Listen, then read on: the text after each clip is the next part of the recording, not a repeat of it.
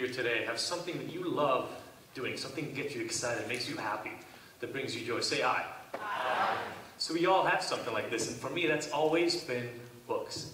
Since I was about this big, my mom tells a story about how I would run home after school, open the door, and just beeline straight to the bookcase, grab a book, and then I'd be good for hours. They didn't need to worry about me. Those books, they didn't just serve as an escape from my reality, they gave me a window to the world. They showed me things about life. And that love of books has continued to this day. You know, I love holding a book in my hand. I have my Kindle and all that kind of stuff, but I love just holding a book. My wife and my friends make fun of me on a regular basis where every single time we move, my boxes of books have to go with me. They're like little treasures. I just can't get rid of them. It doesn't matter how long ago I've read them, how tattered up they are. And today, I'm here to talk to you about one of those books, a classic book. A book by now I must have read over 100 times. This book has made me think about some of the most basic elements of human struggle. They made me rethink the templates that we use to explain life's most basic principles and concepts. The book I'm talking about is obviously The Very Hungry Caterpillar. I see you've read the book. Some of you might have been expecting me to pull out something like The Old Man and the Sea, War and Peace, Atlas Shrugged, and those are great, amazing books, but I have two little kids. So my reading materials over the last few years have whittled down a little bit, and The Very Hungry Caterpillar is a good one. My kids love this book. They've read it by now in English, in Spanish, in Hebrew. They just can't get enough of it. And why wouldn't they love it? It's a book about bugs, and let's be honest, kids love bugs. And it's this nice little metaphor of their life. The little guy is born, and he eats and grows up and gets bigger and eats more, you know, apples and pears and all that stuff. You've read the story. Now, as somebody who studies human nature, and particularly addiction and compulsive behaviors, I've got to say, on the 6th day, I think the guy was struggling with a little compulsive binge eating or something. I mean, for crying out loud, cake, ice cream, sausage and pepperoni, cheese, candy, pickles. I mean, for all we know, this here is literally the caterpillar's college stage. But that's not even the most important part. It's not the one I want to focus on today. And the reason is that something magical happens on the next page. After all the feeding is done, when the caterpillar is as big as it's going to get, it wraps itself up in a beautiful cocoon, and then it goes to sleep. And on the very next page, it emerges as a beautiful butterfly. It's such a classic tale of transformation. Magical, quick, and unfortunately for most of us, completely divorced from reality. I know because I've gone through my own version of a metamorphosis of sorts. And through my work, I've seen hundreds of people literally transformed. For me, it started pretty simply, with a nice upper middle class childhood, growing up, playing outside, hanging out with friends, going to school, just the usual. And then my family decided to move all the other way to the other side of the world, to America. I was really excited about it. I mean, wouldn't be excited about moving to America, but once it happened, I found myself isolated, not very well prepared. I spoke the language, but not that very well. I had a strange accent at the time, which didn't make it easy, especially because I missed my friends, and I had a hard time making new friends. I was 14, it was the beginning of high school, not exactly the easiest time to make friends anyway. In some ways, I consider the next few years of my life as my first active attempt at transforming who I was into my new American self. So I did what anybody would do. I joined a football team, I listened to a lot of pop music, and I practiced my accent. Not bad, right? It took a while, but it worked, and life got smoother. I ended up having friends. I drove a car. It was a Buick Regal, but it was a car. I got a girlfriend. My life seemed perfect. And then we went away to college, and she broke up with me, and it felt like my life pretty much completely collapsed. Anybody remember New Love, the beginnings? So I was in college going through that, and I found solace in what all my friends found solace in, which was alcohol and weed. A lot of alcohol and a lot of weed, to be honest. That wasn't that different from all my friends. But I went even harder, as I like to do. So I found harder drugs. I found cocaine, I found hallucinogens, MDMA, methamphetamine. I did whatever I could in order to push away, to numb, to ignore the pain, the depression, the sadness that was enveloping me. In my own version of the Caterpillar's Saturday night binge, I made drugs the center of my universe.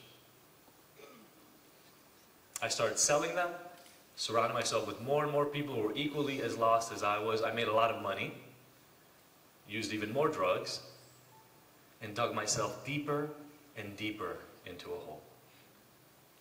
And then one day, somebody held me up at gunpoint, and I went out and bought my own gun. My transformation had been complete. Get up, hands over your head, hands in the air, get up. I gotta tell you, there's no better way to wake up in the morning than have a SWAT team run into your bedroom at 8 o'clock on a Saturday morning, filling your room with cops who are just pointing automatic weapons straight at your head as you lay in bed. I was facing 18 years in prison for 13 felony counts, and my life seemed pretty much over at the ripe old age of 25. Did you know that during the process of metamorphosis, a caterpillar doesn't become a butterfly simply by adding on some beautiful wings and the removal of some legs? I mean, it seems like that process should be easy enough, right? That's why we love using it as a metaphor for change. However, what actually happens behind closed doors, or closed chrysalis, is way more dramatic than we give it credit for being. That caterpillar has to use the same digestive juices it used to eat all that food before to literally break down its own body. The resultant cells that can pretty much be described as primordial soup at that point, or goo if you open it up, are like human stem cells that then create a butterfly essentially from scratch. You see, on my next page, after the SWAT team arrest, there was no butterfly. Actually, as I was working on this and thinking about my life, I couldn't even figure out exactly where the butterfly would come in. I mean, would it be when, maybe it was when I quit drugs. If not then maybe when I got into graduate school, or maybe when I graduated. No, not quite yet. Maybe when I met my wife or got married. When I had my kids. Maybe the butterfly hasn't even shown up at all yet, and it'll show up when I get off this darn red circle, or when I finally finish writing that book I've been meaning to work on for the last 10 years. All of this hit home as I was being interviewed for a documentary on addiction. And the filmmaker asked me a pretty simple question. She just asked, how did you know back then, after everything that you had been through, that you were going to be okay? I started tearing as soon as she asked the question. The reality was, I had no idea that I was going to be okay. Nobody did.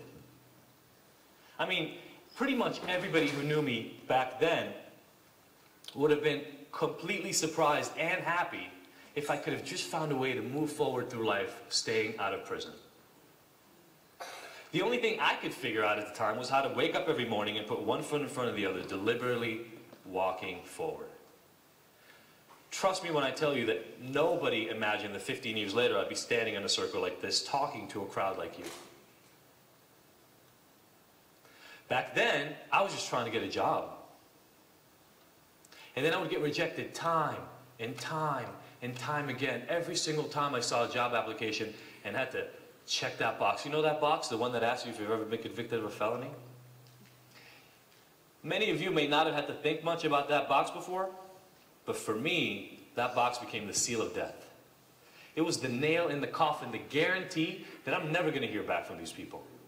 And so it went for months. It was only after dozens of these kinds of job applications and no help that I finally applied to go back to school. The place I swore, by the way, I would never go back to. But I was out of options. Couldn't get a job anywhere, had no idea how to move forward past this life that I'd made for myself. Trust me when I tell you that nothing was safe and nothing was certain. Over the past 15 years, I've had to recreate or eat the previous version of myself many times. For me, probably like you, the process of change is ongoing. I don't think it's anywhere near over yet. Sure, everybody loves the story of the ex-drug addict who's made a life for himself. It's nice and it's easy to ignore all the pain, the struggle, the effort that went into it when the end result seems relatively natural as you see me now. It's even easier to ignore the stuff you literally don't see behind me.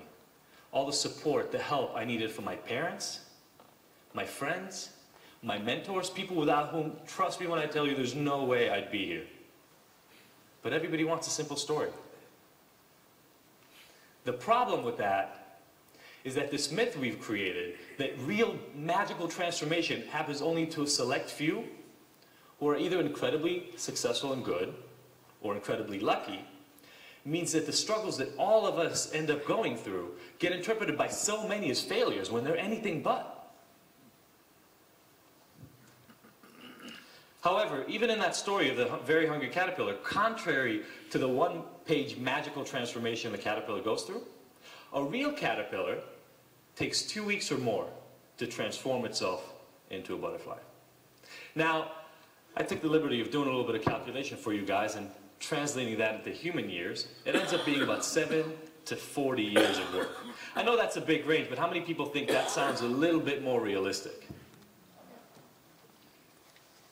You see, these magical transformation or happily ever after stories, as I call them, that we tell, the ones that promise that real happiness is waiting for all of us just past some magical rainbow, they don't serve us well. I learned a lot about my life and what to expect from the books that I read. I'm sure that you guys did too. And guess what? If we teach kids that life is full of magic and happiness and free of struggle, and that you just meet somebody and magically live happily ever after, what do they learn to expect? Exactly that. So many of the clients that I've dealt with in my life over the past 10, 12 years have struggled with exactly this problem. They expected life to be smooth and full of beauty and success, only to be confronted with reality. Sometimes it's simple stuff. Maybe they just didn't do as well in school as they thought that they would or were promised that they would. Maybe they didn't end up being as popular as they wanted to be. But sometimes it's serious. Like maybe they struggled with trauma early on that nobody would ever talk about and kind of got brushed under the surface. Or maybe they suffered a health setback that came out of nowhere. The bottom line is they weren't prepared. And when their real life didn't match their fantasy, they felt like failures. So, just like me, they turned to coping strategies. Strategies that made it easy to move away from the pain, numb it, ignore it in the short term, but created even more pain and suffering in the long term. The most magical transformations that I've seen in these people happen when they realize that their strife, their struggles, they're not impossible to overcome.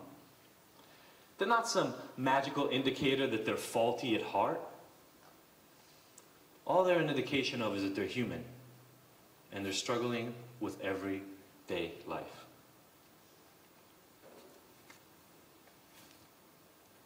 Resilience is the ability to positively and effectively adjust to adversity in life. If we want our kids to be resilient the same way we want them to be good at math or at reading, we have to train them to do so. And this isn't rocket science. I know there are a lot of rocket scientists here. But this isn't rocket science.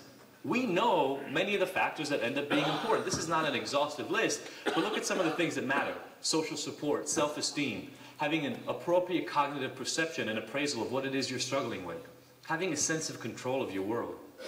Think of all the things that happen, especially in these second, third, and fourth points, when you've been told your whole life that relationships are supposed to be easy. Life is supposed to be smooth, and then it doesn't end up being that way. What about the social support of the shame, the fear you have that you're a failure and that you withdraw? You look for other ways to deal with the pain and you don't turn to other people because their life is perfect. Let's test this here right now. How many people got to be an adult, those of you who are adults, how many people got to be an adult up to this point in life with zero struggle? Anyone say aye? Anybody become part of a relationship that was completely free of tension or fights?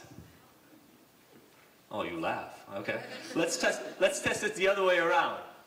How many people have to work really, really hard to get to whatever point it is you're in life right now? Say aye. Aye.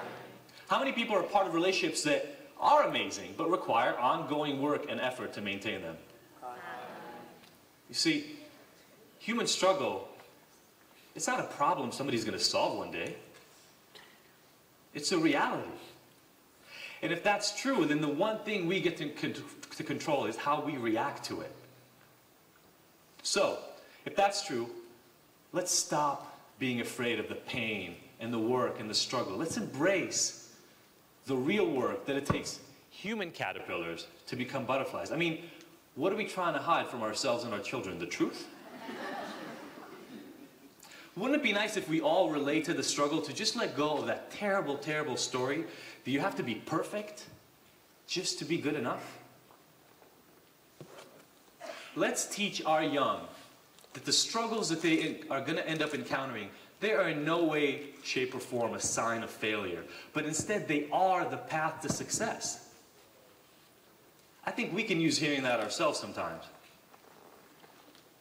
Let's drop this notion that greatness is saved for a few lucky people with the reality that the vast majority of us can achieve great things if we just keep working at it. Because you know what? Everybody deserves to be proud of who they've become. And everybody deserves to be supported through all the work that it takes them to get there. I know that I was, and that's why I'm standing in front of you right now. I know you all want to be, and that's why you made it here today. And I know that's the story that I'm going to teach my kids. And I hope you'll join me. Thank you.